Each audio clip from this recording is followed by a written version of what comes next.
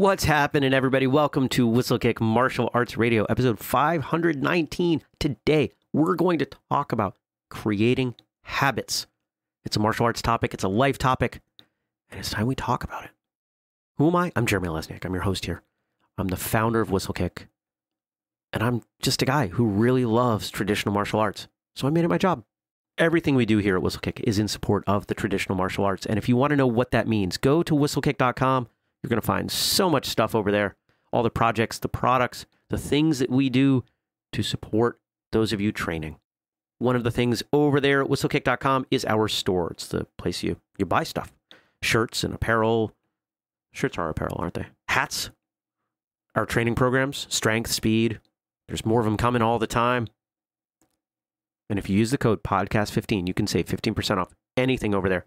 You support the show. You let us know that the show leads to sales, and it justifies the money that we put into this show every month.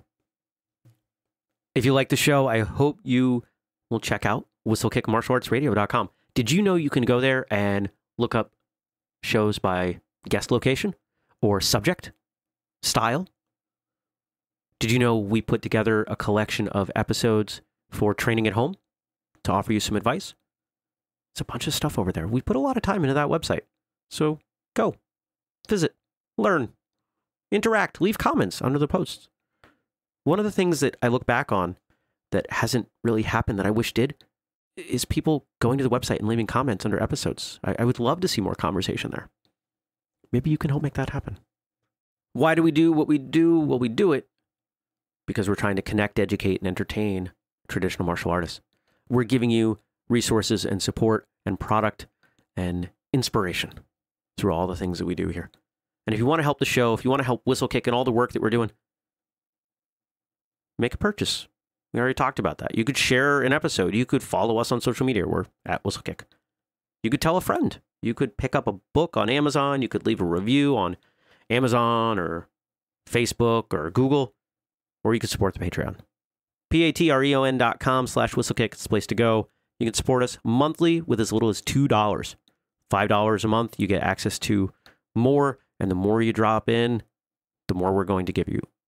I feel very strongly about delivering value where people contribute, and so it's not just a donation. We're going to give you a lot of stuff back. But you can check it out before you even make a commitment, so go to that website, patreon.com/whistlekick. Let's talk about habits, creating habits. When we talk about creating a habit, we're usually talking about making a positive change in our lives. I don't know anybody who's ever sought out to make a negative change in their life, but even if you wanted to, the process is the same. How do we create a habit? Well, let's talk about this show and how we created the habit for this show. Here we are, well over 500 episodes, well over 5 years of this podcast, and it takes time. I was having a conversation with someone yesterday, and they said, how much time do you put in for this show? Well, it's about 5 hours a week for me recording and getting things ready and dealing just with the components of this show. There's a lot more to my life, to my day, and Whistlekick than this show. But if we just look at the show, that 5 hours or so, how did I get there? I didn't just suddenly wake up and say, okay, it's time to do 5 hours. If you go way back, you'll see that there was one episode a week for months. I think it was episode 39, where we started adding a second show per week. 37, somewhere in there. So that means there were months. It was over 6 months of one episode a week.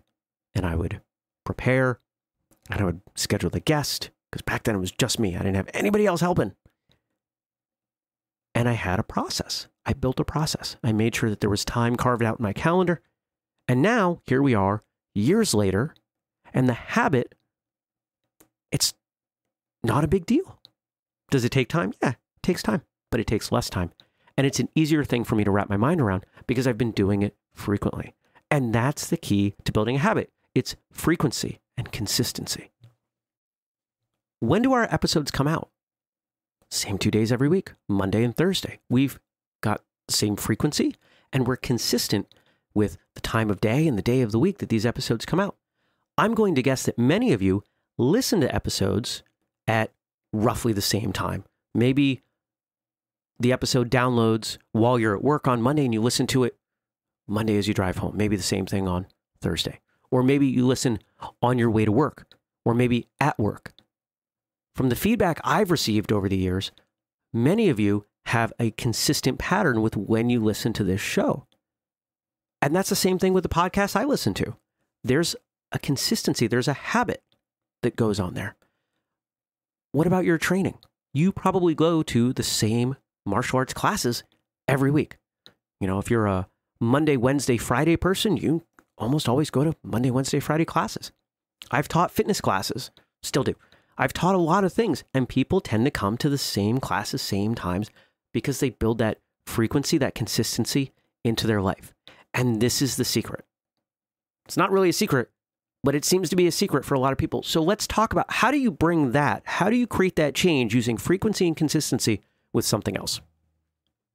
What's the number one change people want to make in their life? They want to get healthier. There are a lot of different specifics under that. You know, maybe you want to lose weight, you want to gain strength, you want to whatever. If I was to ask 10 people on the street how you accomplish those goals, I would guess all 10 would have the knowledge, maybe not super specifics, but they would be able to tell me what to do. If you're trying to get healthier, well, you gotta eat right, and you gotta exercise, and maybe some people would say drink more water. So if we all know it, why don't we do it? And this isn't just for these goals. This is for anything you're trying to do. It's because creating the habit is hard. And over the years, I've witnessed a lot of people make one huge mistake with trying to create a habit. And you know what that is? If we had a drum roll, it would go here. Brrr. They try to do too much at one time. Think about that for a second.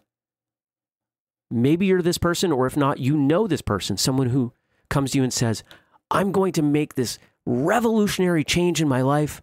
I'm going to start training, and I'm going to go to classes 6 days a week, and insert martial art here is going to be my life.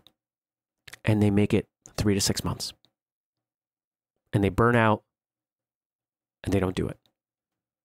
And the same thing happens with every big, lofty goal. Why? Because it's too much at one time. Psychologically, it takes energy for us to make change. There's a tank. There's a change tank that we have access to, and it's not nearly as big as we think it is. And if we try to change everything in our lives all at once, it's exhausting.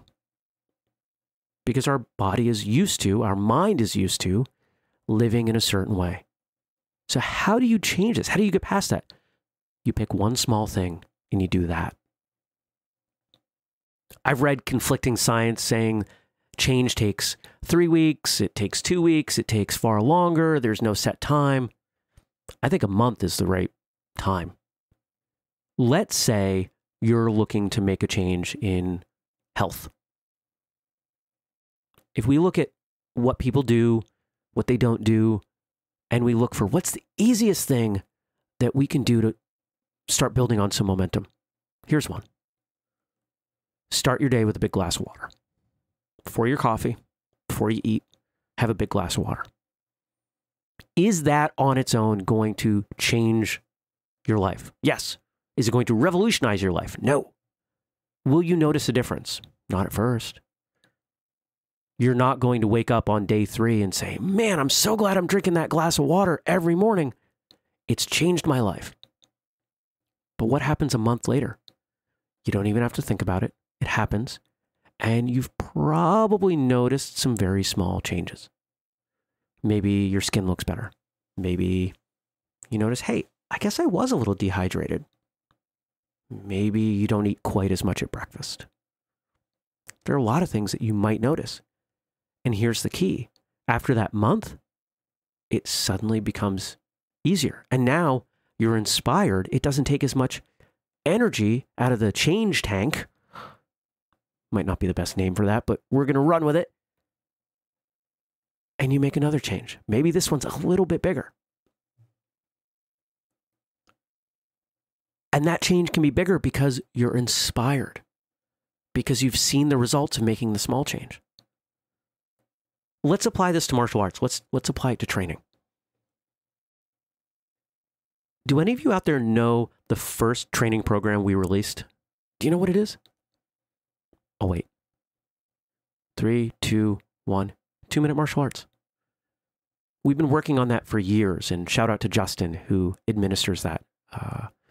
As an aside, there's a book coming with 2-minute martial arts. I'm not going to say any more about that. Why 2-minute martial arts? Because everyone has 2 minutes, and we release a new training every day. So it fits into your schedule, and it builds the habit. Why is that 2 minutes important? Because it adds up. 2 minutes is roughly 15 minutes a week. It's roughly an hour a month. It's roughly another 12 hours every year. There are a good number of martial artists who train roughly 12 hours a month. It's like adding another month onto the year with your training. Now, what happens if that 2 minutes is going solidly? You say, I like doing this. I'm going to use 2-minute martial arts to create this habit. And then I'm going to stick around and train for a couple more minutes on my own. That 2 minutes could become 3 to 5. A while back, we did an episode on why people have a hard time with things that don't end. And this is why. This is the heart of it. It's because people struggle to make massive change last. Crash diets. Why are they so short? Because people can't sustain massive changes to the way they eat. Whatever you're looking to change in your life, look for the smallest possible thing you can do and do it every day. Let's say you want to walk more. You think walking is important. You've got a step counter on your wrist and it tells you you don't walk nearly enough and you want to walk more. There are a couple different ways you could handle that. You could say, you know what? From now on, after breakfast, lunch, and dinner, I'm going to go for a walk for an hour. Well, what's the chance that you've got 20 hours a week to spare? That's a lot. That's exhausting. And you're probably going to burn out in 2 to 3 weeks. What's an easier thing to do? What if when you go to the grocery store, you park as far away from the store as you can? You're probably not carrying the groceries. You're probably pushing them in a cart anyway. So you get a few steps. And what if when you're at the store, you go up and down every aisle? What if you do that for a month or two? Is it going to revolutionize your life? No. But you'll probably start feeling good about the numbers on your watch. And you'll probably say, hey, I'm digging this. This works for me. And what might the next change be?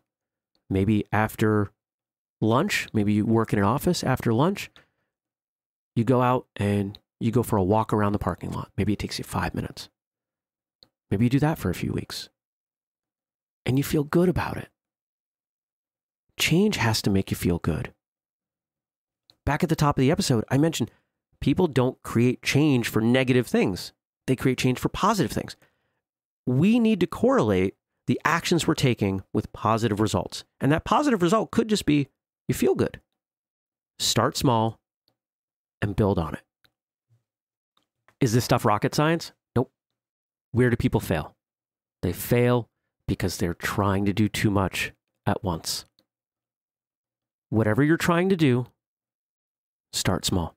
When I talk about training forms, when I'm working with people who are trying to learn their form, what do I tell them to do? I don't tell them to do it an hour every day.